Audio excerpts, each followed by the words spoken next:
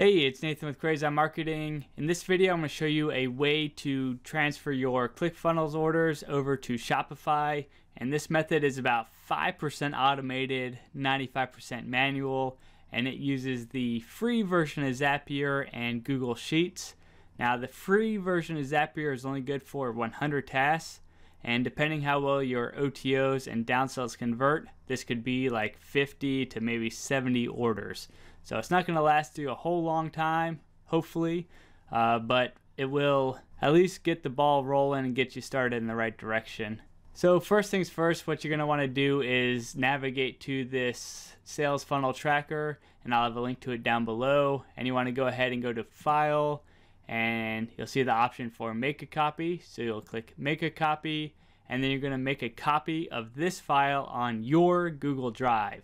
So once you do that, you'll have access to it and you can edit it and all that stuff. There will be an option for like add to Google Drive. Do not click that option. That is not what you want.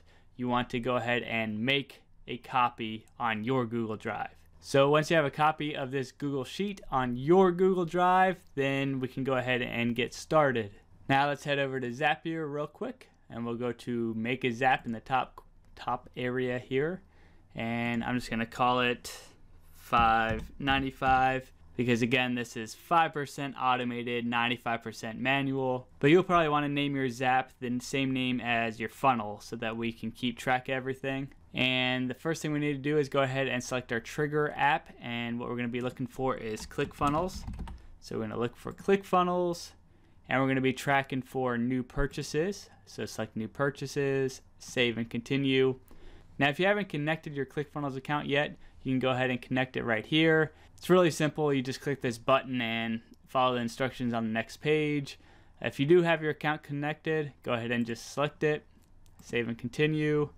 And then we're going to go ahead and select the funnel that we want to watch for purchases. So click this little drop down here and wait for it to load. And then select the funnel that you want to go ahead and track. In my case, it's the Shopify sales funnel. So I'll select this option.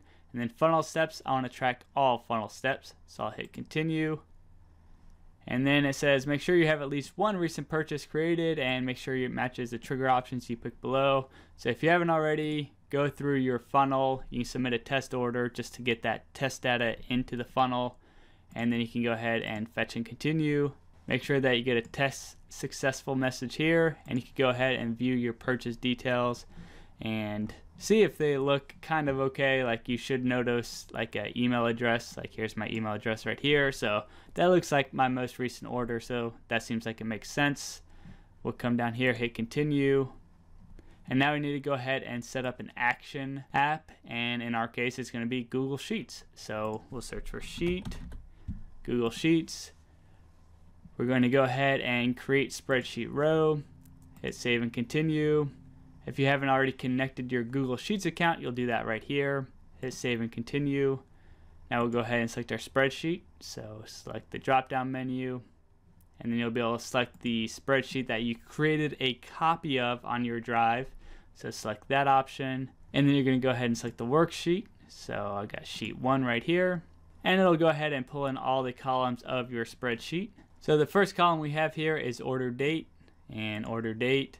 And to do this, I always enter the Zapier code for Meta Human Now, and that basically enters a human readable date. So you just copy and paste this little code right in here, and it'll automatically populate with a human readable date. And I'll have that code down below, so you can just copy and paste that. Up next we have status, which represents order status, and so we'll select this option here, search for status, and we find it right here, and it says that it's going to be paid. Now there are a few other status options here like failed, and I think there's a couple other ones, but ultimately you're going to want to make sure that it is a paid status before you go ahead and process any order. So we want to go ahead and track status, so we'll select that option. Up next we're going to do the product, so the product the individual ordered, and we'll come to search product, and we'll scroll on down until we find the product names.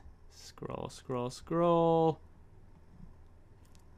and I got product's name right here. So product's name, paid, so we see how much money they paid, and we can kind of compare that to the products they ordered and just make sure that we are getting paid the right amount that we think we are. So we see that option here for products amount fractional. And so it gives you the number of pennies somebody paid for your product right there.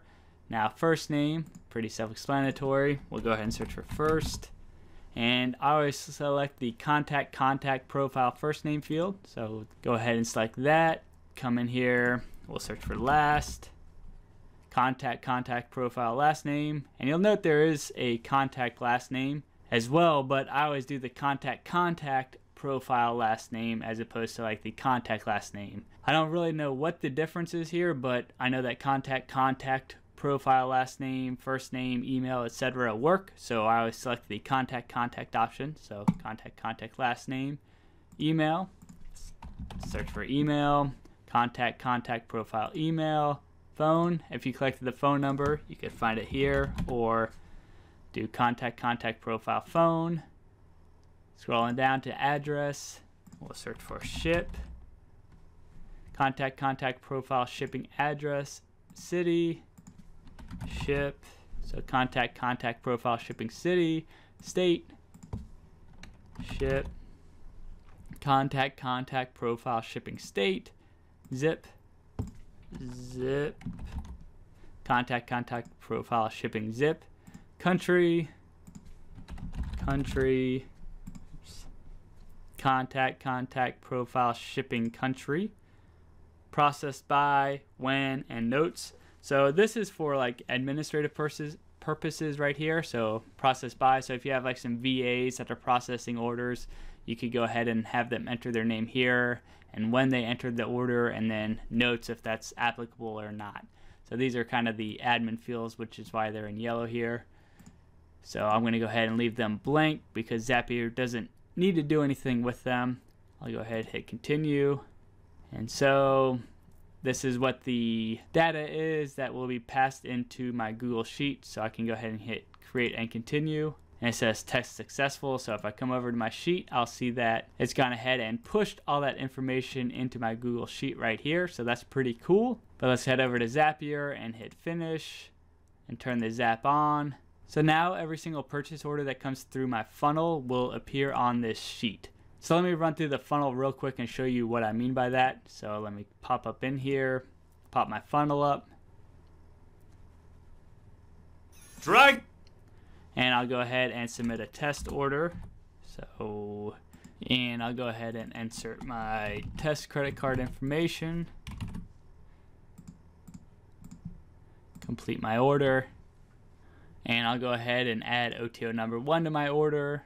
And I'll also add OTO number 2 to my order. And so here's my order confirmation page. I ordered the super awesome product, OTO number 1 and OTO number 2. So let's head back over to my Google Sheet and see what the order looks like over there. Alright, so this is what the order looks like on the spreadsheet here. And as you can see, it does it like line by line. So we have like OTO 1 product name, OTO 2 product name, and then our initial offer product name, which I have called super awesome product. And you can also see that it is not in order. Like we have OTO 1, OTO 2, and then our initial offer product. So this spreadsheet can be a little hard to read from time to time. You just want to make sure like your first name and last name and email address all match up. And it's not too bad to keep track of, but it is something to be mindful of. So anyway, once you have an order come onto your spreadsheet here, we need to go ahead and insert it into Shopify. So head over to your Shopify store, and you want to be in the orders area, all orders, and then you can do create order. And first things first, you're going to want to go ahead and find or create a customer over here. So search customers, and you'll probably do create a new customer unless this is an old customer, in which case you wouldn't create a new one. But probably 99% of the time you will create a new customer. So create a new customer, and then we just essentially copy and paste this information here. So first name, last name, email address, customer accepts email marketing, and then we got our address information, address line 1, city, state and zip,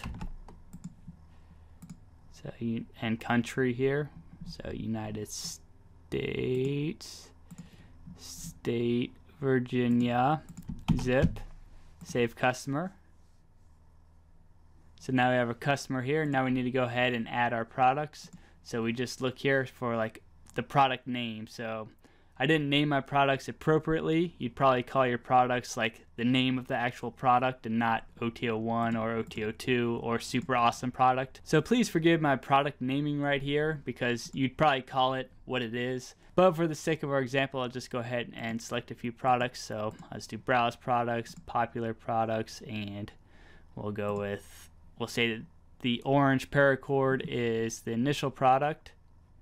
Add to order. And then we'll come back in here, browse products, and we'll find our OTO1. We'll say it's this product right here. And then we'll go ahead, browse products, and we'll say that this is OTO number 2 right here. And we'll be like, okay, this looks good. And we're going to go ahead and mark it as paid. And it's going to say, did you receive payment for this order outside of Shopify? And you did because you received it in ClickFunnels. So you'll go ahead and hit create order. And now your order is sitting here waiting to be fulfilled. And hopefully you know how to fulfill orders beyond this point. And of course, once you're done with Shopify here, you can come over here to the process by. So you can insert your name here or your VA or whomever is processing these orders. And then insert when this order was processed. And test.